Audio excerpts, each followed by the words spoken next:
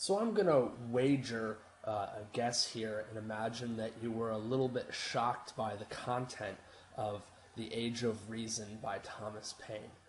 If you felt a little bit of discomfort reading this, just imagine the type of fury that it caused when it was originally published in the 1790s.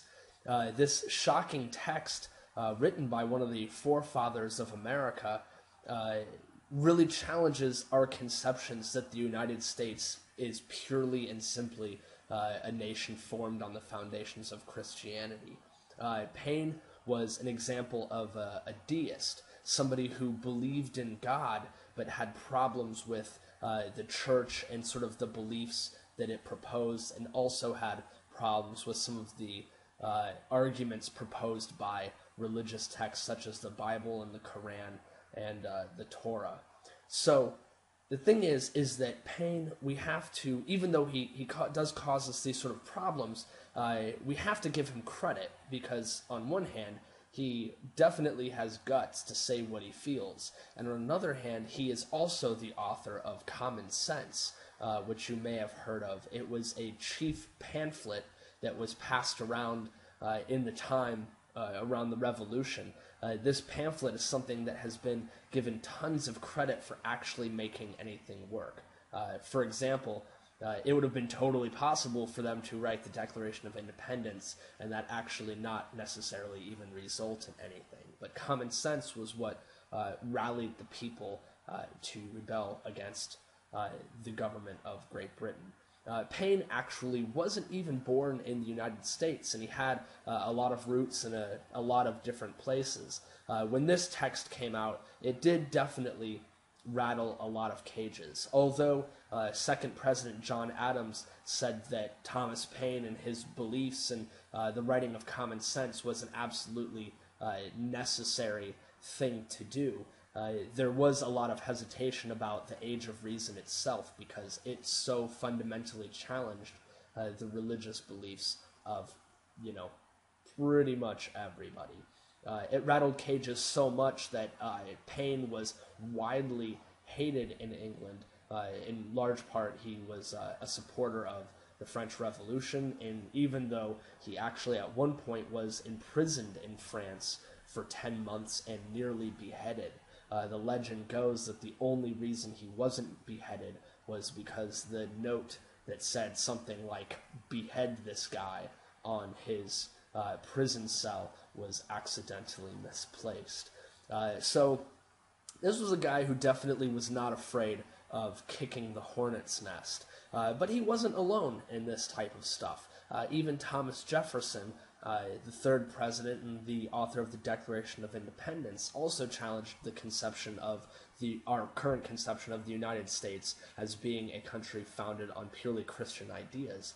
As Jefferson, although he cherished his Bible, in fact went through the Gospels and edited out many of the miracles done by Jesus, instead believing in a Jesus who was less supernatural.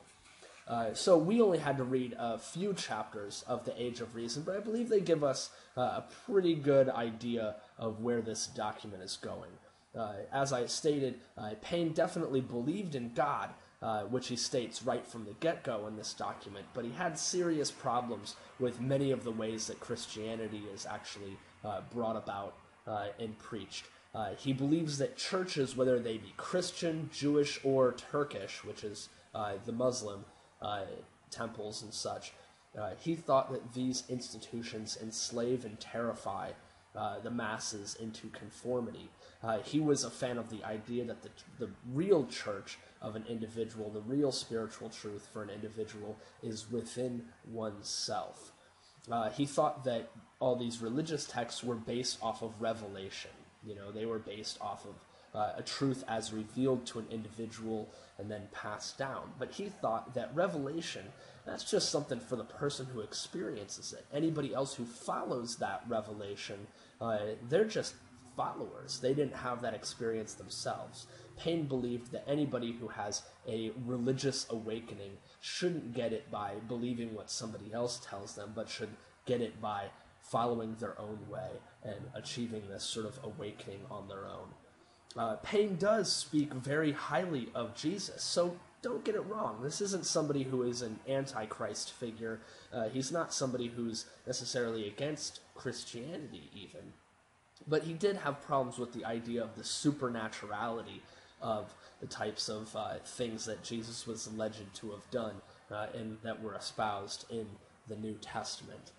He was a fan of Jesus because he viewed Jesus much like the founding fathers of America, somebody who was a reformer, a governmental and religious reformer, a revolutionary, somebody who was an admirable, most excellent individual, but not necessarily somebody who is going to be able to walk on water, for example. So, the Age of Reason, I assigned it for this class because I think it is a fundamental text of the skeptical vein within American culture. It's very easy to sort of look back over history and see all of the instances of extreme religion. You know, everybody from Martin Luther King, you know, speaking very directly of religious and Christian truths, to somebody like Jonathan Edwards, who wrote Sinners in the Hands of an Angry God. You know, an individual who built an American puritanical foundation on these notions of extreme belief. But here in the United States today, we're not necessarily a country that's monochromatic. We're a country that has a variety of different beliefs, and that skeptical vein is something that Thomas Paine sort of spearheaded, even though it caused him great troubles in his own life. So, although the Age of Reason does remain today a profound challenge to Christians, a lesson to take away from that is that any faith worth having is one that can withstand a true and serious test. And a document like this is something that can definitely provide that test. So it gives us that. It gives us a lot of rapier wit. Paine is a very good writer. He's a firebrand. He says things in a way that are going to be memorable and, in many cases, anger people who are reading it. But also, he's going to challenge our conceptions of what America really is all about. And by doing all of this, we can get a greater idea of the nature of the United States and its literary tradition from the very beginning.